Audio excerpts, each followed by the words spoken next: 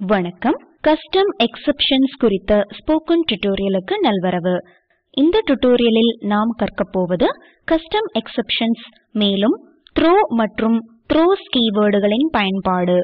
இந்த டியூட்டோரியலை பதிவு செய்ய நான் பயன்படுத்தியிருப்பது Ubuntu Linux 16.04 OS, JDK 1.7 மற்றும் Eclipse 4.3.1. இந்த டியூட்டோரியலை தொடர ஜாவாவில் எக்ஸெப்ஷன்ஸ் ஹேண்ட்லிங் பற்றி அறிந்திருத்தல் வேண்டும். தெரியாவிட்டால் அதற்கான ஜாவா டியூட்டோரியல்ஸை கீழே காணும் தொடுப்பின் மூலம் அறியலாம். முதலில் கஸ்டம் எக்ஸெப்ஷன்ஸ் குறித்து கற்கலாம். கஸ்டம் எக்ஸெப்ஷன் என்பது யூசர் டிஃபைன்ட் எக்ஸெப்ஷன் கிளாஸ் ஆகும். பொதுவாக அவை செக்டு எக்ஸெப்ஷன்களாக உருவாக்கப்படும். பயன்படுத்துபவரின் தேவைக்கேற்ப எக்ஸெப்ஷனை தனிப்பயனாக்க இது பயன்படுகிறது. இப்போது Eclipse ஐ திறந்து கஸ்டம் எக்ஸெப்ஷன் டெமோ எனும் புதிய ப்ராஜெக்டை உருவாக்குவோம். ப்ராஜெக்டினுள் கஸ்டம் எக்ஸெப்ஷன்ஸ்களை விளக்க தேவையான கிளாஸ்களை உருவாக்குவோம். இன்வாலிட் மார்க் எக்ஸெப்ஷன் எனும் புதிய கிளாஸை உருவாக்குவோம். இதனை எக்ஸெப்ஷன் கிளாஸ் ஆக வகைப்படுத்த இது ஜாவா எக்ஸெப்ஷன் கிளாஸின் சப்கிளாஸ் ஆக இருக்க வேண்டும்.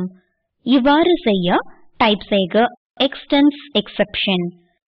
சோர்ஸ் மெனுவை கிளிக் செய்து generate constructors from super class என்பதை தேர்ந்தெடுக்கவும். இப்போது வலதுபுறமுள்ள டீசெலக்ட் ஆல் பட்டனை கிளிக் செய்யவும். பின்னர் சிங்கிள் ஸ்ட்ரிங் ஆர்குமென்ட் உள்ள கன்ஸ்ட்ரக்டரை தேர்ந்தெடுத்து கீழே உள்ள OK பட்டனை சொடுக்கவும். இந்த ஸ்ட்ரிங் ஆர்குமென்ட் இந்த எக்ஸெப்ஷன் நிகழும் போது காட்டப்படும் செய்தியை தனிப்பயனாக்க பயன்படுகிறது. ஸ்டூடென்ட் மார்க்ஸ் என பெயரிட்ட மற்றொரு கிளாஸை இணைப்போம். பின்வரும் கோடினை டைப் செய்யவும். இந்த கிளாஸ் மார்க்ஸ் எனும் ஒரே ஒரு வேரியபிளையே கொண்டிருக்கும். இந்த கன்ஸ்ட்ரக்டர் மார்க்ஸின் மதிப்பை இனிஷியலைஸ் செய்யும். இப்போது மதிப்பெண்களை சரிபார்க்க ஒரு மெத்தடினை சேர்ப்போம். பொதுவாக மதிப்பெண்களின் வரம்பு 0 இலிருந்து 100 ஆகும். Marks less than 0 or greater than 100 செயலாக்கப்பட்டால் invalid mark exception என்பது போடப்படும். இதற்கு கஸ்டம் எக்ஸெப்ஷனை வெளிப்படையாக வீசுவதற்கான த்ரோ கீவேர்டை பயன்படுத்த வேண்டும். மதிப்பெண் சரியானதாக இருந்தால் என்ட்ரி OK எனும் செய்தி காண்பிக்கப்படும். இன்வாலிட் மார்க் எக்ஸெப்ஷன் என பிழை காண்பிக்கப்படுவதை காணலாம். அதனை சரிபார்த்து பின்னர் முறைப்படுத்தலாம். எனவே பிழையில் கிளிக் செய்து ஆட் த்ரோஸ் டிக்ளரேஷன் என்பதை டபுள் கிளிக் செய்யவும். த்ரோஸ் இன்வாலிட் மார்க் எக்ஸெப்ஷனை மெத்தட் சிக்னேச்சருடன் இணைத்த பின் பிழை நீக்கப்பட்டிருப்பதை காணலாம். த்ரோஸ் கீவேர்ட் மெத்தட்ஸ் உடன் பயன்படுத்தப்பட்டிருப்பதை இங்கு நாம் காணலாம். மெத்தட் ஸ்பெசிஃபைட் எக்ஸெப்ஷனை உயர்த்தும் என்பதை இது குறிக்கிறது. அத்தகைய மெத்தட் அழைக்கப்படும் போது நாம் எக்ஸெப்ஷன் ஹேண்ட்லிங் கோடினை கொடுக்க வேண்டும். அடுத்து ஃபைல் நாட் ஃபவுண்ட் எக்ஸெப்ஷனை எழுப்பும் ஒரு ஃபைல் ஆக்சஸ் ஆபரேஷனை செயல்படுத்துவோம். எனவே ஒரு ஃபைல் ரீடர் கிளாஸின் உதாரணத்தை உருவாக்க பின்வரும் கோடினை டைப் செய்யவும். தொடர்புடைய ஜாவா பேக்கேஜ்களை நாம் இறக்குமதி செய்யாததால் Eclipse சில பிழைகளை காண்பிக்கும். இதனை சரிசெய்ய எரரில் கிளிக் செய்து import file reader Java IO என்பதை டபுள் கிளிக் செய்யவும். நாம் பேக்கேஜ் மற்றும் அதன் பயன் பற்றி விவரமாக பிந்தைய டியூட்டோரியலில் கற்கலாம். ஹோம் ஃபோல்டரில் உள்ள மார்க்ஸ் எனும் ஃபைலை அணுகுவதற்கு FR ஐ அனுமதிக்க பின்வரும் கோடினை டைப் செய்யவும். இங்கு காட்டப்பட்டுள்ள தடம் கணினியின் ஹோம் ஃபோல்டருக்கு என மாற்றம் செய்யப்பட வேண்டும். கோடின் இந்த வரி ஃபைல் நாட் ஃபவுண்ட் எக்ஸெப்ஷனை உருவாக்கக்கூடும் என்னும் பிழை காண்பிக்கப்படுகிறது. த்ரோஸ் கிளாஸில் இந்த எக்ஸெப்ஷனை இணைப்பதன் மூலம் நாம் இதனை சரி செய்யலாம். ஃபைல் நாட் ஃபவுண்ட் எக்ஸெப்ஷனும் கூட த்ரோஸ் கிளாஸில் சேர்க்கப்பட்டுள்ளதை நாம் காணலாம். இங்கு காட்டியுள்ளது போல் த்ரோக்கள் மூலம் பற்பல எக்ஸெப்ஷன்களை நாம் கையாளலாம். ஸ்டூடென்ட் மார்க்ஸ் கிளாஸினுள் மெயின் மெத்தடினை உருவாக்கி முடிவுகளை சரிபார்க்கலாம். இங்கு M1 எனும் ஆப்ஜெக்டை உருவாக்கி அதன் மார்க்ஸின் மதிப்பினை 40 என இனிஷியலைஸ் செய்யலாம். அடுத்த வரியில் வாலிடேட் எனும் மெத்தடை M1 எனும் ஆப்ஜெக்டின் மூலம் செயலாக்கலாம். வாலிடேட் மெத்தட் செயலாக்கப்பட்ட போது ஒரு பிழை தோன்றுவதை பார்க்கலாம். அது இந்த மெத்தட் இன்வாலிட் மார்க் எக்ஸெப்ஷன் மற்றும் ஃபைல் நாட் ஃபவுண்ட் எக்ஸெப்ஷனை எழுப்பலாம் என கூறுகிறது. இந்த பிழையை சரி செய்ய முன்பு போல throws class-ஐ மெயின் மெத்தடில் நாம் இணைக்கலாம்.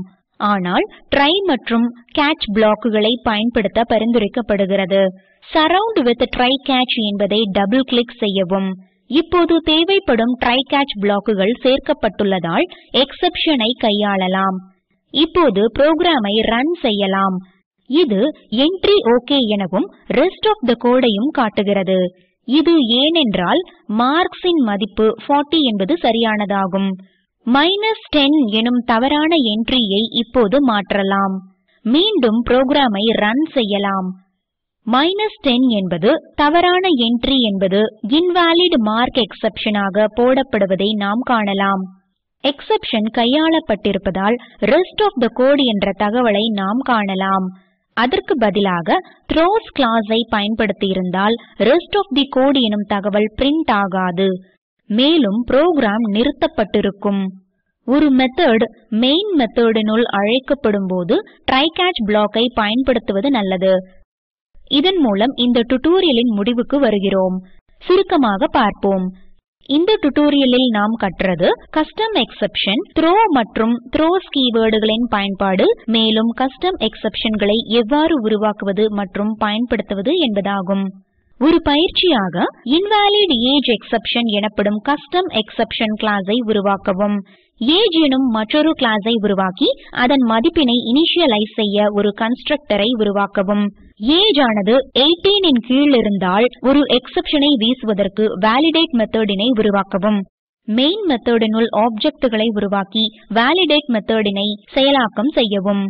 தேவைப்பட்டால் ட்ரை கேட்ச் பிளாக்குகள் மூலம் எக்ஸெப்ஷன் ஹேண்டலிங் கொடுக்கவும். கஸ்டம் எக்ஸெப்ஷன் கிளாஸினை சரிபார்க்கவும்.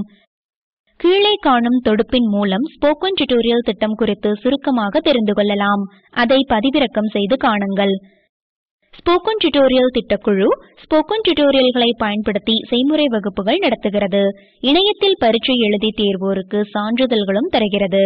மேலும் அறிய மெயில் எழுதவும்.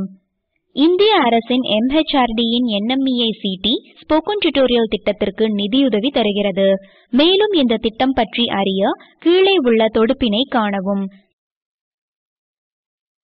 இந்த டுடோரியலை தமிழாக்கம் செய்தது ஐஸ்வர்யா. குரல் கொடுத்தது IIT பாம்பேயிலிருந்து சண்முகப்பிரியா. நன்றி.